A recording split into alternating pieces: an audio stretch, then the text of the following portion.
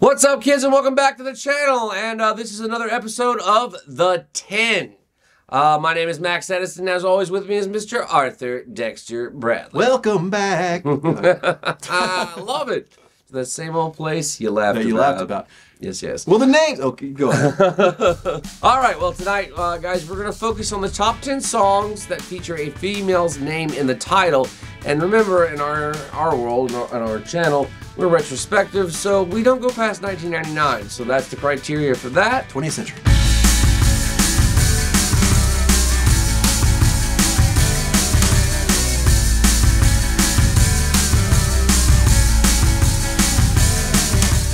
That's really, you just have to have a female's name in the title. That's it. That's the only criteria. Now, one other thing we do want to mention that on our list, such as this when we do music, we generally will not let a band repeat on the list. Correct. Sometimes it may happen. Let's face it, on the top 10 of anything music, the Beatles, the Stones, Dylan, they're going to destroy everybody. It's elbow everybody out of the way. Literally, honestly, for me, it's going to be 10 Beatles songs. It damn near was. Because yes, it's hard not to. I mean, they had so many good ones. Yeah. But because of the greatest band in the world. Now, we've been working on this list for like 3 weeks now. So, so it's definitely... Things haven't left this list easily. No, it hasn't. Yeah. And we have discussed at length. Argued, maybe. Many things. Yeah. The list is unassailable. It's unimpeachable. It's unassailable as long as you follow the rules that we said. Right. Which is we don't let bands repeat. Because again, it would be 10 Beatles songs. So yeah, without further ado, the 10 songs that feature a female's name. And here you go. Here you go. Starting with number... All right, here the journey begins at number 10. Number 10. All right, and we're going to go back to 1966 for this one. I'm going to go ahead and tell that young lady to go ahead and walk away, Renee. What a beautiful The Left Bank, 1966. Yeah, it's a gorgeous song. It's gorgeous. Walk away, Renee. I mean... All right, so a few things. There are the beautiful strings over top the entire that's the song. first thing I was going to say. I'm glad you went with it. Excellent piano throughout as well. And the vocals are incredible too, but... What he does as he sings lead, he kind of has this monotone type deal, which is just relaying more sadness. It's a very sad song. They are parting. He is telling her to just go and walk away. So this leads me into a favorite line, because I think... You know my favorite line. Yes. So the empty sidewalks on my block are not the same, and you're not to blame. And you're not to blame. That's great. So yes, you're not to blame. You know, the empty sidewalk's not the same. Yeah. Beautiful It's just line. Symbolism. The song is really poetry. It's wonderful. All right, yeah, so my favorite line is definitely, your name and mine inside a heart upon a wall. They find a way, or they still find a way to haunt me, even though they're so small. Yep. You can almost see that. Yeah, brilliant. It's like literally, it's like graffiti. You know what it is? It's graffiti. They put their name, their little initials or their name, and he has to heart. see it. Now he's gonna see it. Gotta see that shit, and it's still there. It's gonna be there. You paint over that shit. Yeah, he's hurting. Is what this song is about. He really is hurting, and it's displayed in its the vocals. Yeah, it's displayed in the instruments. It's a beautifully written song. What a balm it is to another person that might be hurting to hear a song like that. Exactly. Sad songs say so much. That's right. And you really can. And you know what else? Sad songs and waltzes aren't selling this. They're not selling this year, Bob. And they will help you. Like sad songs. Yes, they will. Absolutely. It's one of those things. Like, well, it's good to know someone else has felt that. Exactly. And you just want to relate, and you just want to. You don't feel alone anymore. You know. But that is, guys. That is number 10. That is the Left Bank, and that is just Walk Away, Renee. All right, coming in at number 9, we got Angie. It's Angie by the Rolling Stones. It's Angie by the Rolling Stones. Man, he is he's telling that woman how he feels. It's over. It's over. Yeah, it's over. It's sad. They're both sad that it's over, but they're coming to the realization that, look, it's over. He has come to the realization. Yeah, I mean, like, he's trying to get her to understand. Well, she knows. knows. Go, I think. She knows it's over. She's crying. That's why he's talking to her right there. Angie, don't you weep. All your kisses still taste sweet. Telling her, he's trying to console her after breaking the news, most likely. That, and he's breaking the news right now. He's saying, just go to the favorite lines. We'll get to it. Go ahead. Oh, mine's not really relevant, but I'm going to give mine anyway. Let me whisper in your ear. Angie. I like that a lot. Well, he's just coming to being soft and sweet. With no loving in our souls and no money in our coats. You can't say we're satisfied. That's my favorite line, because it's a great line.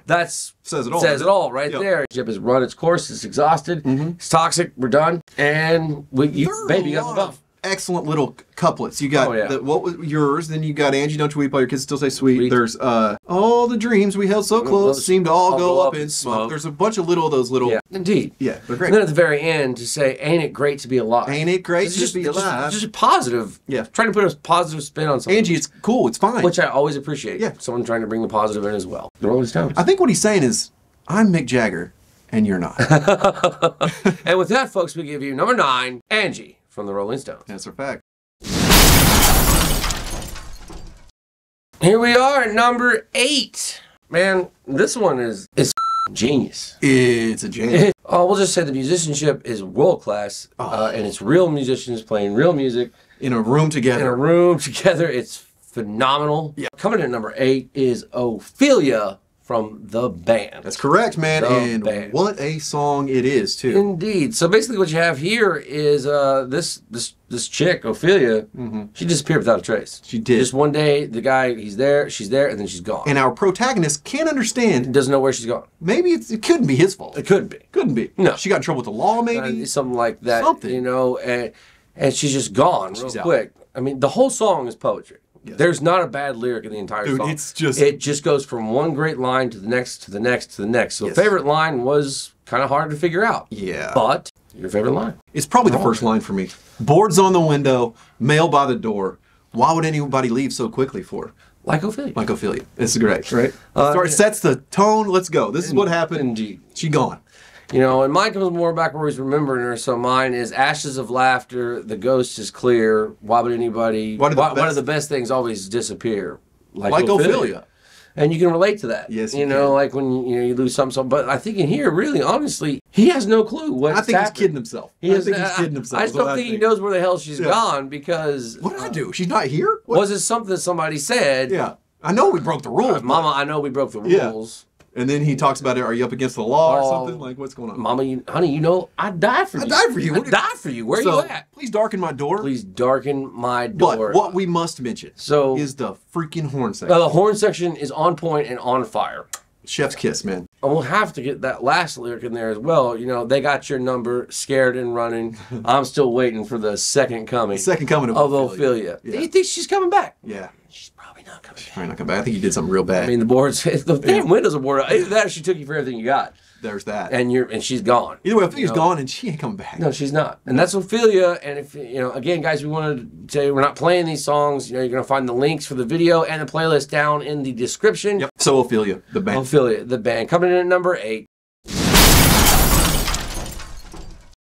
Coming in at number 7. Elvis Costello. This is basically, everybody can relate to this, right? You run into an ex. You run into somebody that you used to be with a while ago, and you had feelings for him. It was real. Your heart, and you start to think what might have been. Alison. I love this song. It's so you know, I think you mentioned it just a minute ago, just off camera. There's grittiness. There's soul. Which is weird in an Elvis Costello song, which makes it even more appealing. And it's really stripped down. Like there's not a lot going on. It's just a belt out to an old Yes, it is, man. It's like a torch song.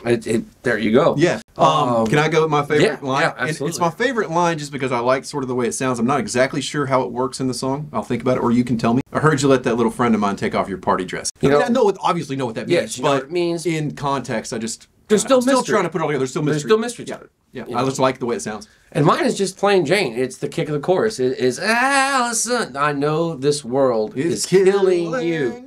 And he cares. You know, you can tell that he cares. And his aim is true. His aim is true. It's a love song, but it's got nuances. And I think it's nuances that are just... Speaking of nuances, I find it interesting. And this may mean nothing, it may mean something.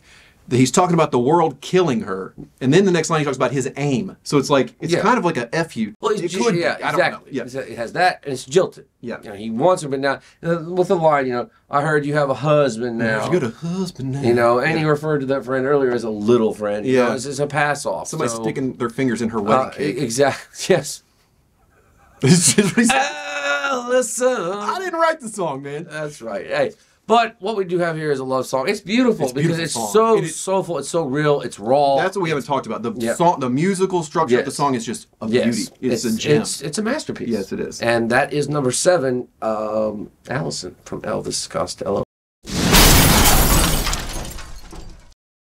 right, guys, that brings us to number 6. And let me tell you something. If you were in New York City, the 60s and even into the early 70s, late 60s. 60s, and really into the even in the 70s, and in the 80s. You understood Lou Reed or you didn't. That's the king of New York right there. It is the king of New York. I hope you did. Because coming in at number 6 is Sweet Jane, the Velvet Underground. Velvet Underground. I love the Velvet Underground. I want that to be known. This is the most anti-corporate, anti-record label, anti-band. This is the most anti-band ever, but it's more than that. What? That's an easy ride. Yeah, it's an easy label to put on people if they're anti-this, anti-that. And there's a lot of songs on there, but to live it the way Lou Reed lived it. He did not give a Frenchman's what you thought. Not 2 of them. Not 2 of them did he give. Yeah. This is their last album. Or what we think about his song. No, he doesn't care about give that. a shit. Yeah. He doesn't care. Rest in peace. Indeed. But that's what made him such a powerful, powerful artist.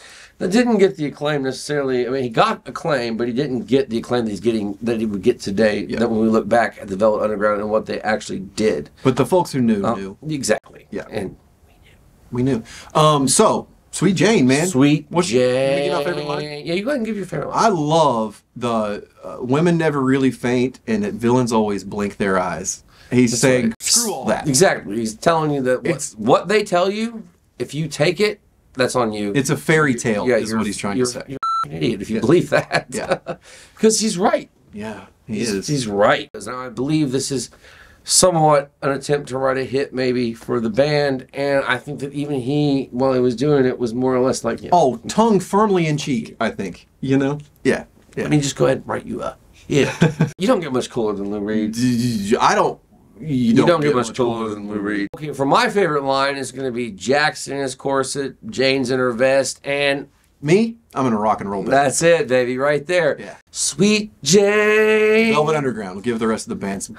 You know what else I love? I meant to mention how many. It's countless times where he just does a weird like. Ooh. Well, the way it starts out, I got to mention this too. Like the intro is different. Like the intro gives you like this. This is going to go somewhere, and then he cuts into this. What I can only describe as a sweet New York groove. It's just so good. If you don't know Lou Reed, if you don't know the Velvet Underground, you got to check them out. And you'll thank me. It's different than anything else you will ever experience. Yep, Lou Reed, Velvet Underground. Velvet Underground.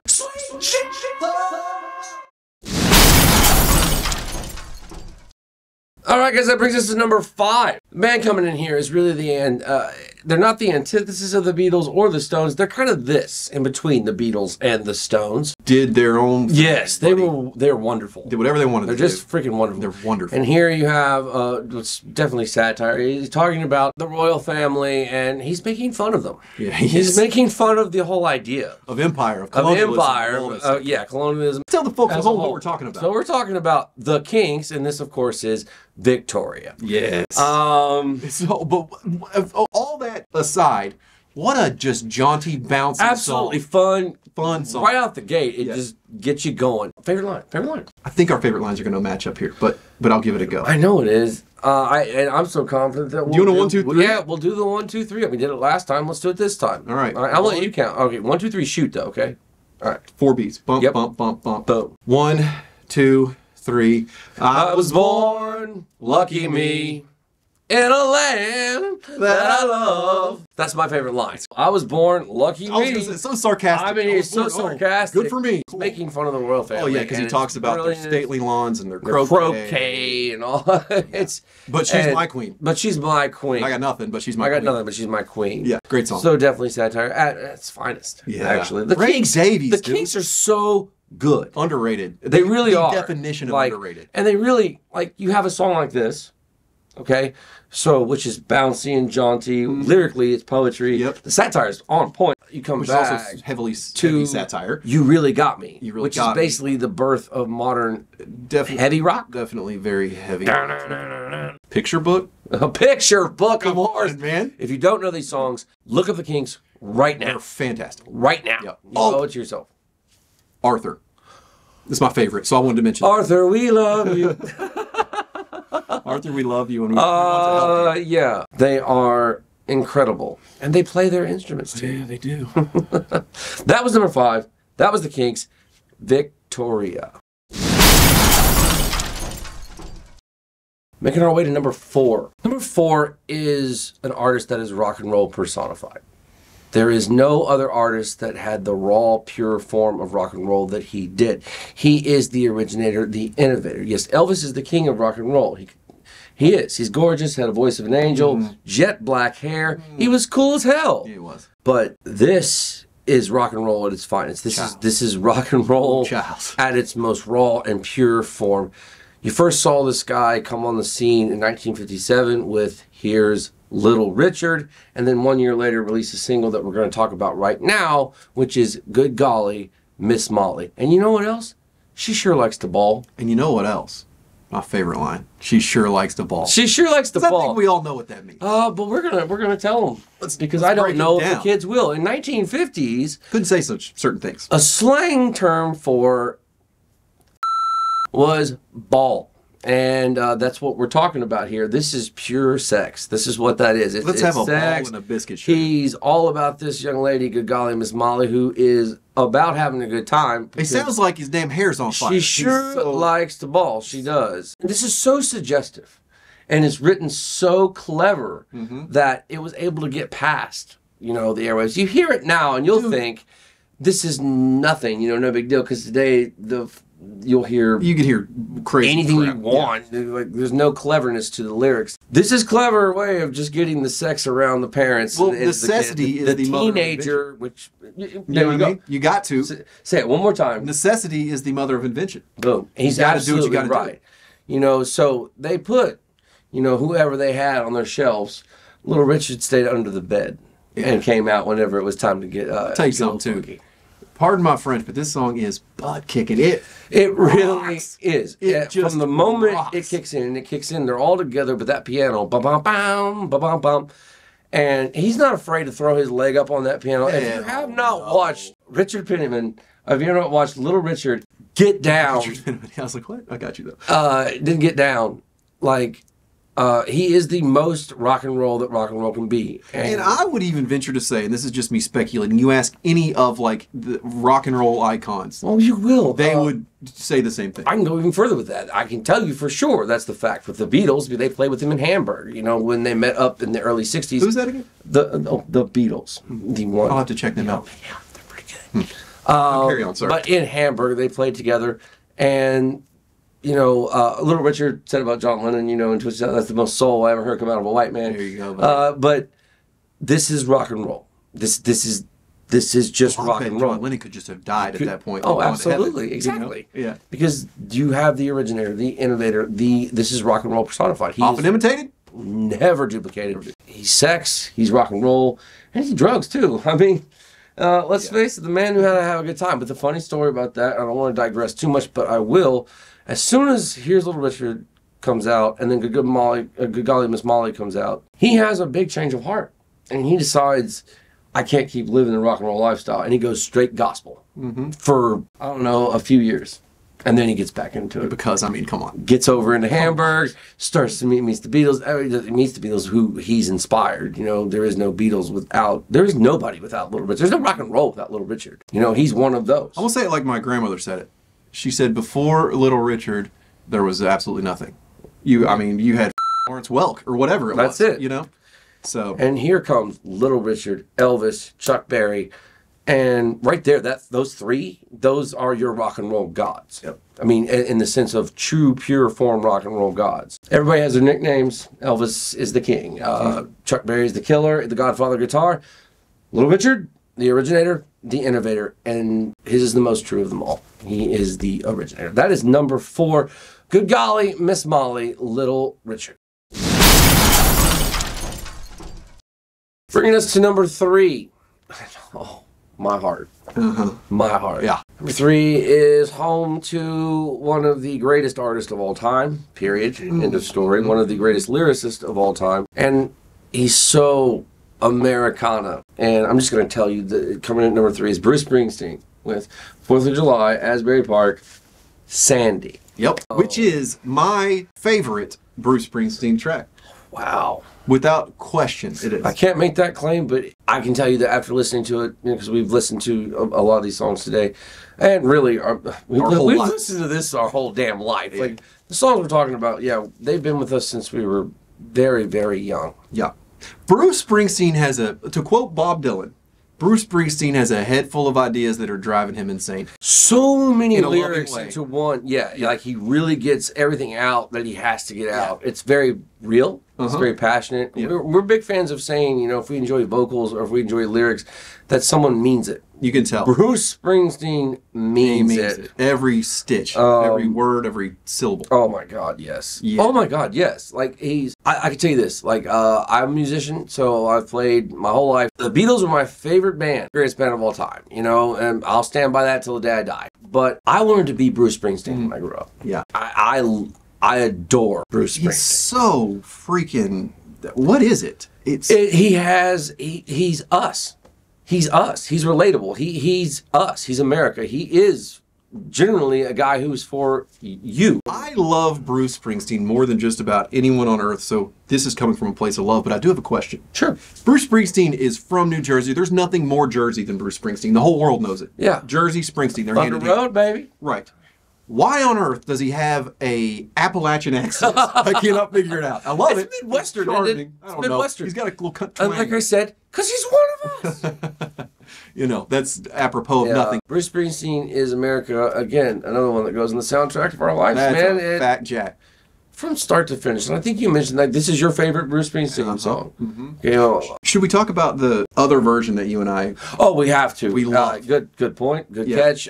There's a live version of this that... Like I guess they just released the album pretty recently. Yeah, but it's like 77 or 75, 70, I think it's 75 because it's Born to Run. That's correct. Yep. Live at Hammersmith? Hammersmith in London. In London. And it is phenomenal. I'm going to put a link to this song from that concert as well as the great live performance. Studio version as well. How you guys doing over there in England and stuff? Where's my hat? It's my hat. There's my hat. Legend. Yeah. Absolute. And let's not leave out or give short shrift to the freaking E Street Band. The E Street, come on. Come on. They're a band. Little Stevie, Max Weinberg. Little Steven, man. Little Steven. He's my man. Little Steven, Clarence. Max Weinberg, Clarence. Clemens. Yeah. Gary Talent. Yeah. Danny Federici. He's got it. Yeah, check out that live version. It's so good. Check out that concert. So yeah. The whole thing is brilliant. All right, favorite line. This one's really difficult. This is the most difficult one. Because I will tell you every line in the song. I have I love all of them. I do like just how he delivers. You remember that tilt-a-war down on the South Beach drag? I got on it last night and my shirt got caught. It's just matter of fact. This is what happens. This is what happened. Another thing about Bruce is it just tells you the story. Basically, he tells you in plain language, but yet it's still poetic. Yeah, and but beautiful. It's just working people language. Yes, you know what I mean. Like it's poetry. Yeah, and it's so it is. You don't call him the boss for nothing. No, man, you're the boss. He's the boss. He's the boss. He's in charge. All right. With that being said, what's yours? My favorite line, the one that always stands up because I just love singing it. I love singing it. Like when I'm in the car, doesn't matter where I'm at. I love it. Sandy. That waitress I was seeing lost her desire for me. He sings it constantly too. I ain't gonna lie. And I spoke with her last night, and she said she won't set herself on fire for me anymore. I mean, I did it for Prince, and I think Bruce owes Boss. Bruce one of those. The Boss. Boss coming in at number 3. Sandy. On that 4th of July at Asbury Park. The fireworks are hailing over Little Eden tonight. That brings us to number 2. Dose. At Dose lives the greatest American songwriter that ever. Without question. Period. It's not a statement. It's not a debate. It's not even close. He is. Bob Dylan. He is. Robert Zimmerman. From Minnesota. From Minnesota, man. Hibbings, Minnesota, to be exact. And I love Bob Dylan more than about anything on this earth. I just want y'all to know that. If I start to ramble, that's why. No, it's going to happen because, well, you can't sum up Bob Dylan in a very short sense. You can try, and there are ways that can be eloquent doing that, but it's futile. It's like trying to catch a butterfly with a pair of tweezers. It's like trying to catch smoke with your hands. That's right. Lyrically, it's possibly there's no one ever better. He's a towering.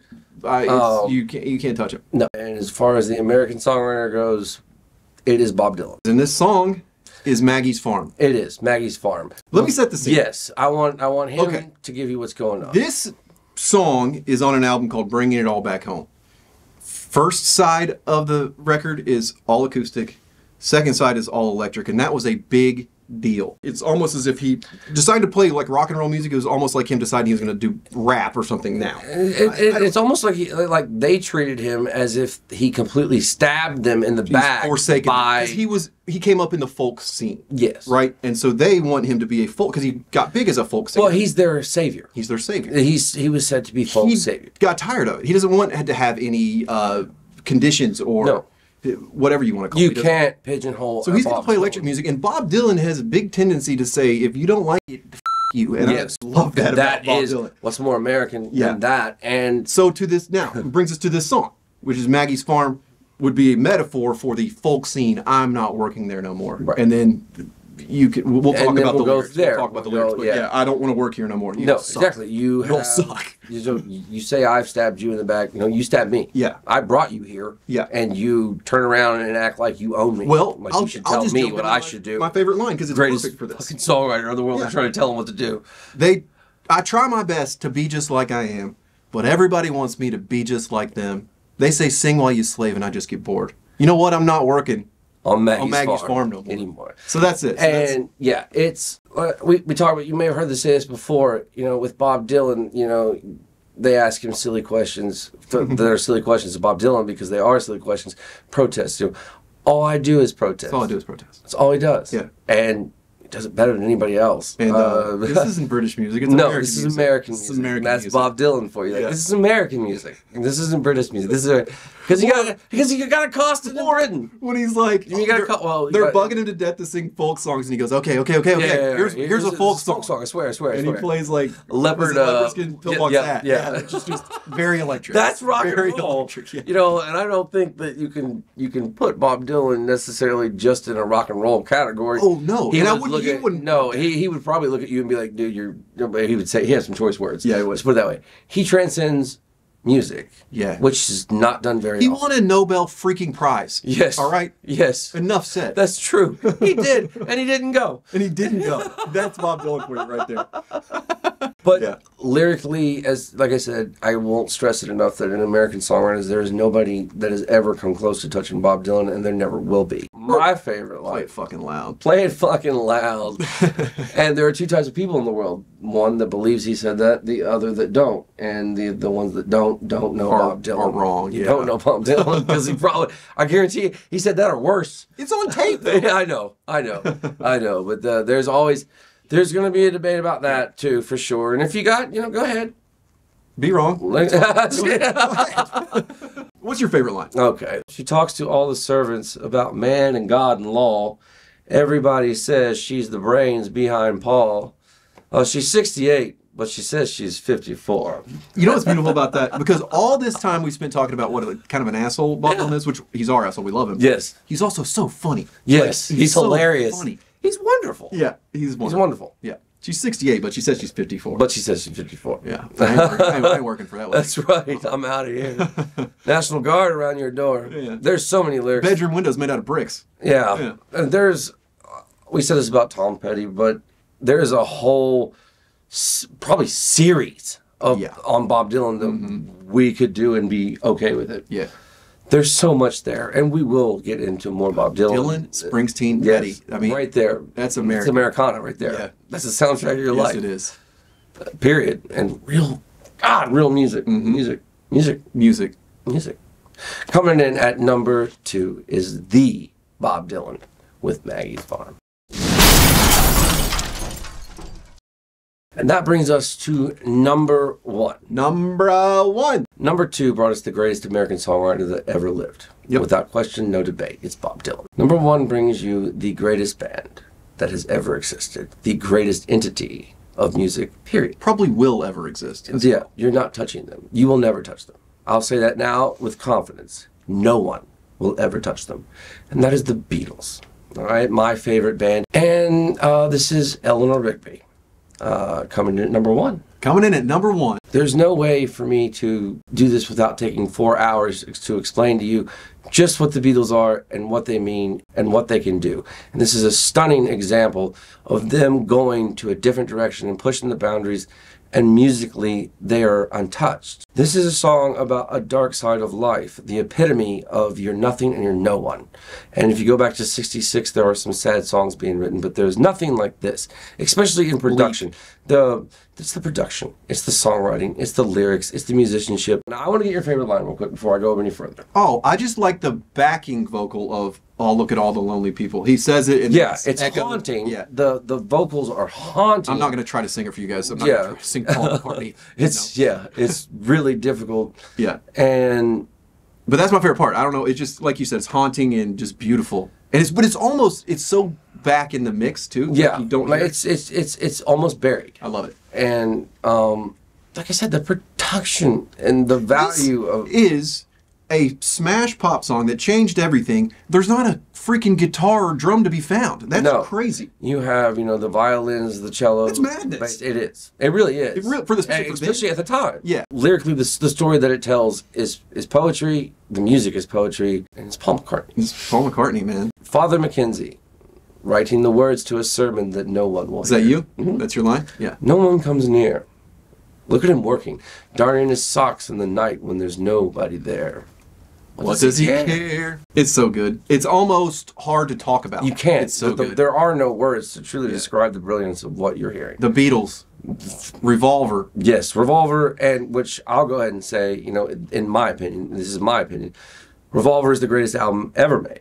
There is nothing that comes close to it. Rubber Soul, maybe, and that's the Beatles too. So this man over here will have something to say about this. Blonde on Blonde, but you guys know I love Dylan. Yes. So Dylan, and I'm not going to argue. And I'm not going to argue with that because Dylan, Blonde on Blonde is a quintessential. If you don't own it, what are you doing? Yeah. Like really, go get it. Same with Revolver. So what was your other one? Beatles, your other favorite? Oh, Rubber Soul. Soul. Buy them all. Almost be it. Yeah, every single Beatles album is incredible. From start to finish. Beatles wrote, I don't know how I'm just going to guess here, 200 songs or whatever. Not a bad one. Not a single bad one. No. Which is also a feat. No. Masterpieces. Yep. We're just thankful that we have both Dylan and the Beatles. Absolutely, man. What a time to be alive. It really, truly. Yeah. So, I have the tremendous respect for Bob Dylan. Beatles are my favorite. Yeah, fair.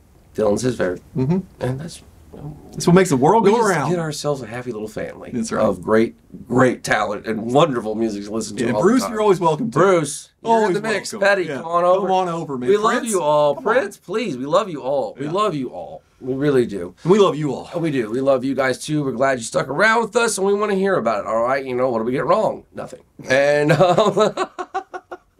I bet you guys could surprise us. There's got to be stuff we didn't think of. Yeah, there's plenty. I know we prefaced this early on, but the criteria was we were not going to have a band repeat themselves on the list because it would be all Beatles and Dylan. That's right. Literally be two artists on the entire list. Mm-hmm. So let's talk about honorable mention. Oh, yeah. Because there are so many that didn't make the list. It's Michelle by the Beatles. Because that is... it's just one of my favorite songs, period. Who cares if a girl's name's in it or not? It's one of my favorite songs. Yes. But the fact that it could make this list... It's gorgeous. It's got this really kind of like a cafe feel.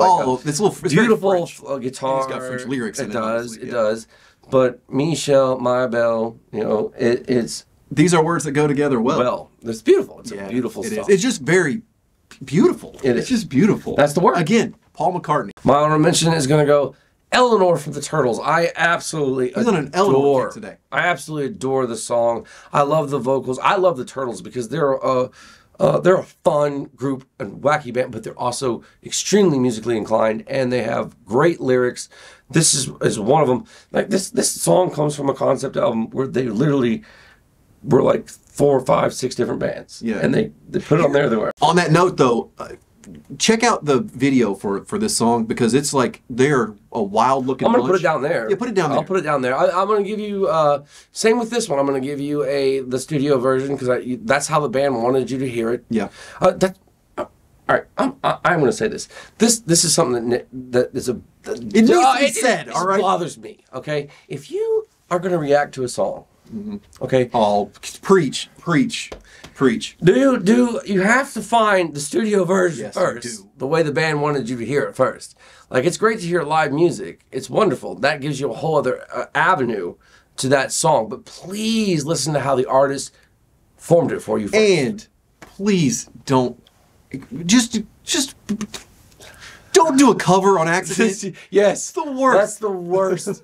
You go, because I love reaction videos. I love listening to music through someone else's ears. It's like you're hearing it for the first time again. That's why we love reaction videos. Just do your homework. Yeah, don't do a cover, man. And I know, and you guys out there who are sending them these requests, make sure you do your homework too, because like they don't know. That's true. You send them a video, they don't know, and then they're like, "This is it," and it's not it. It's your fault. It's your fault. I'm looking at you. All right, we're having fun. All right, that was the top 10 songs that feature a female name in the title. The list is complete and unassailable. Indeed. And try your best. That's right. Again, we're looking for debate in this. Not necessarily, we say spirited debate, because we like passion, but we just like exchange of ideas. And we really want to talk to you guys about it. So let us know what you think we got right, what we got wrong. Let us know what we omitted, and we'll go there. And also, if you want, put your list in there as well. I like that. We want to check yours out. You know, that's what we're doing here. I'll show you mine if you show me yours. And there you go. All right, guys, that brings us to the end of another episode of The 10. And we hope you've enjoyed what you've seen. If you have, please like, share, subscribe, ring the damn bell, and we are going to catch you on the flip side.